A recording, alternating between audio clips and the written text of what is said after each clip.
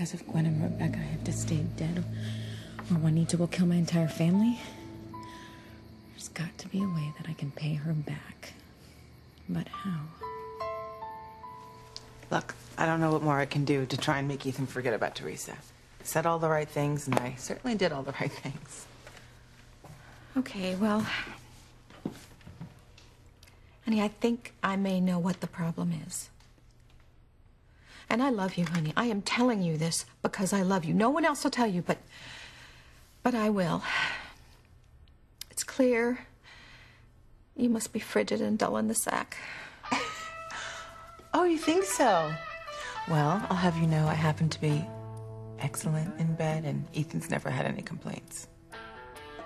Well, has it ever occurred to you that maybe he's just being kind? You know, he doesn't want to hurt your feelings. Honey, listen to me. You have got to stop being a prude and learn to be lewd. Like, just snap these suckers onto him and rip him off. I promise you, he'll go wild. And nothing says love quite like bondage.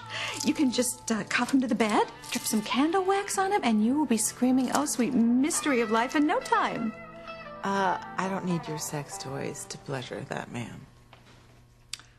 Okay, fine. Just keep Ethan focused on you. Even if that means that you have to send little Ethan to boarding school and get a nanny for Jane and Jonathan. You gotta focus on keeping Ethan happy. That way, you won't even think about Teresa.